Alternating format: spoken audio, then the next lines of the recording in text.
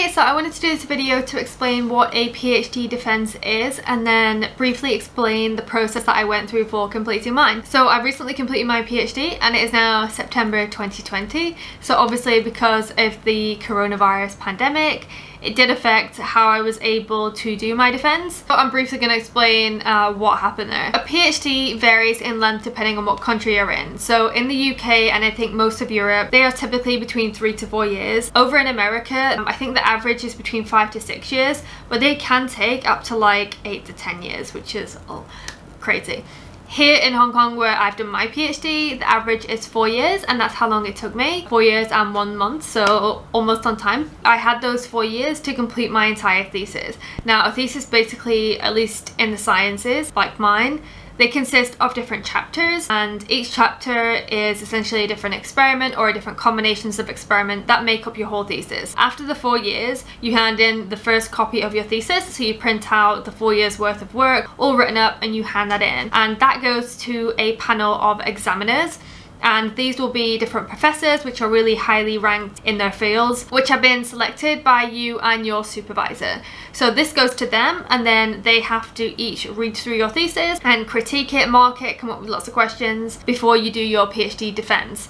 Now, the time period between handing in the first copy of your thesis and doing the PhD defense can vary quite a lot. I think they told me about 6 weeks, but I think it normally ends up taking between 3 to 4 months. I think that's around about what it took for me. And that's like a really scary time period because you don't know at what point you're going to get the email to say the examiners are finished. Like, that time period varies substantially depending on what the examiners have got to do, how busy they are.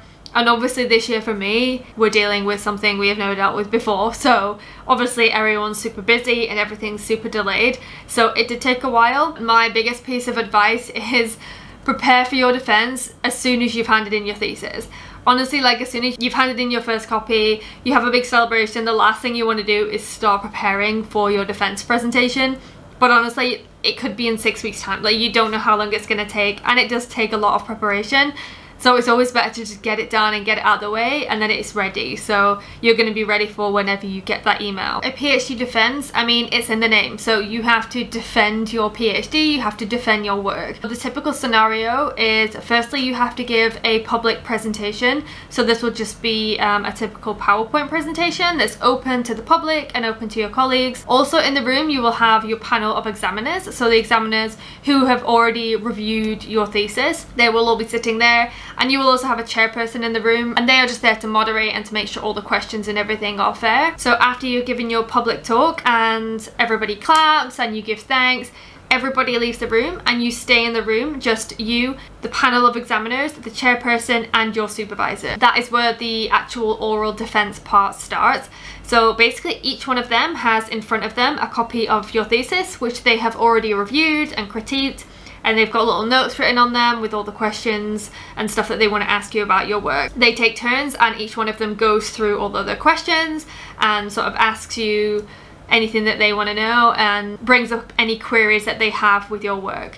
And it's really scary. And I mean, it wasn't as bad as I thought. Like, it was less of an interrogation and more just queries, and they showed, I guess, that they were really interested in my work. Yeah, I mean, it's tough. Basically, they just want to make sure that you are the most knowledgeable person on your very topic. And I mean, you are on your specific PhD title, you are the leading expert on that, and they just want to make sure of that. They want to make sure that you are the person that carried out this work, that you know exactly what you did, why you did it, the wider implications of what you've done, all that sort of stuff. So they just want to make sure. And even though my examiners were not mean or anything, I mean, they do really grill you because, you know, this determines whether you get doctored or not. So it's a very serious conversation, but they're not super mean about it. I have heard of examiners which can be quite mean, and again, that is just going to vary depending on different personalities.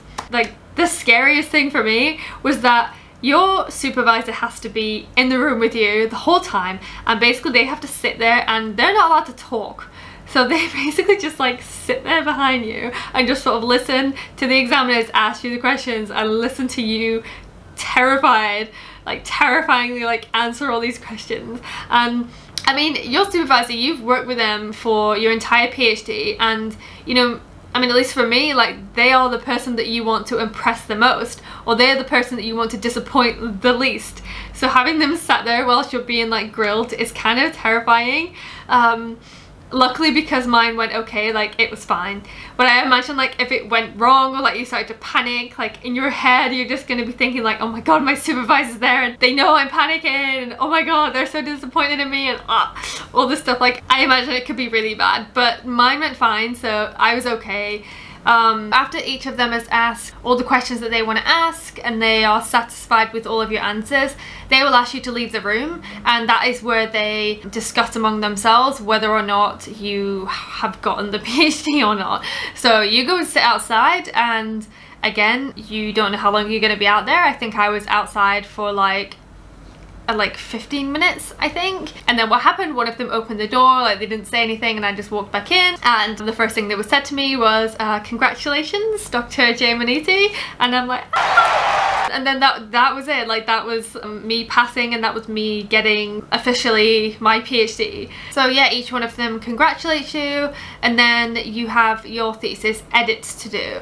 So each one of them has all their comments and things that they want you to edit on your thesis, and depending on how extensive these edits are, your thesis can either just go back to your supervisor and they can just check off that you've done each of the comments to a satisfactory level, and then you get to hand it in officially, or if there are substantial changes, then it will have to go back to your examiners to be re-examined. I was lucky that mine just had to go to my supervisor, so they were just minor edits, so I was really happy with that. Obviously, because of Corona, the way I had to defend was slightly different. Initially, when I was first told about my defense, I was told that it had to be entirely on Zoom, and I'm not gonna lie, like when I first heard that, I was actually quite happy, because I thought like, okay, the scariest part about giving a talk is like the crowd, and you know, if you mess up, like you're gonna mess up in front of a whole bunch of people. So at first when I heard that it would be on Zoom and that the only people that would be in the room would be my examiners and my supervisor if they chose to be. But then when I thought about it, I thought, you know, 4 years is a long time and I'm really proud of my work, and it would be really nice if my friends and my colleagues would get to be in the room and watch me do my defense and be in there with me. So after speaking to admin, I was allowed to have some people in the room as long as they all sat with one space in between them, and I mean, everybody wears masks in Hong Kong anyway, so that was absolutely fine. What happened was they had a camera set up on a table next to me, and I had to kind of direct the talk both to sort of the room and to the camera. So there was the option for people to watch on Zoom if they didn't feel comfortable coming into the room, or if they couldn't or didn't want to come into the room for whatever reason, that option was there. So although it was like a bit scary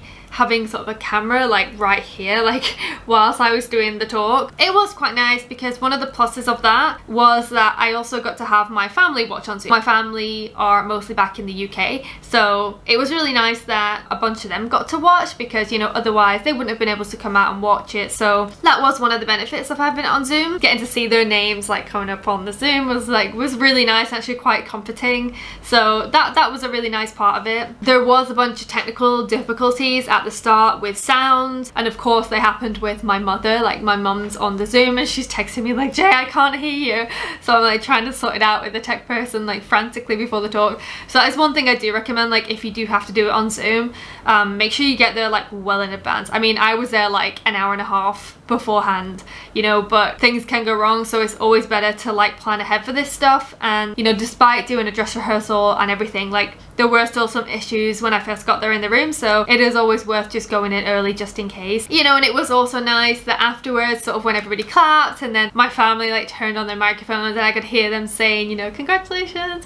So it was really nice sort of hearing their voices and stuff. Like, so there was some really nice benefits of being able to do it on Zoom as well. I was also really lucky that at the time of my defense, things in Hong Kong were actually pretty good with regards to the coronavirus. So all the bars and everything were still open as normal, pretty much. So I got to go and celebrate afterwards with all my friends, which was really nice. And very shortly after that, things did get worse and a lot of the bars and the restaurants and everything did close down. So I was like really really lucky with the timing. If you have to do your defense entirely on Zoom and then you don't get to go out and celebrate afterwards, you know, it's very unusual, it's very weird, and it may feel like a bit of an anticlimax, like after building yourself up and you've waited for months and months to do your defense and it finally comes. And I can completely understand that it would feel quite sad for some people that do have to do their defenses entirely on Zoom and those that won't get to go out and celebrate afterwards. But I mean, it is what it is. Like, we're all doing our best and we all just have to get on. And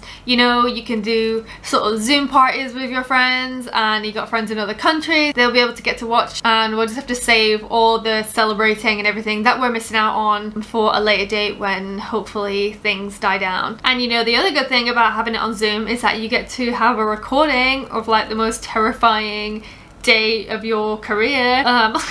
So yeah, I do have my defense recorded, and I did think about making a YouTube video just showing my whole defense, but I'm not sure, like it makes me get really cringy whenever I think about watching it. I haven't even watched it through yet, so I don't know, maybe I'll do that. But yeah, so that's essentially the whole defense process. After you've done that and you've got given all of your edits to do, you're given a particular time period. I was given 3 months to do my edits. I got them done within 1 month because I just wanted to get it done and just out of the way. And then you hand in your final bound copy. So that's basically it, the PhD/PhD defense process. I hope that was maybe interesting or at least insightful for anyone that didn't know what a PhD defense was. If you do have any questions, please do comment below. I am going to be trying to do different sorts of videos, sort of like PhD advice for careers in STEM, or maybe advice for undergraduates that are thinking about furthering their education or potential careers in science or conservation. And so if any of that does sound interesting to you, please do subscribe to my channel, and thank you so much for watching. Bye!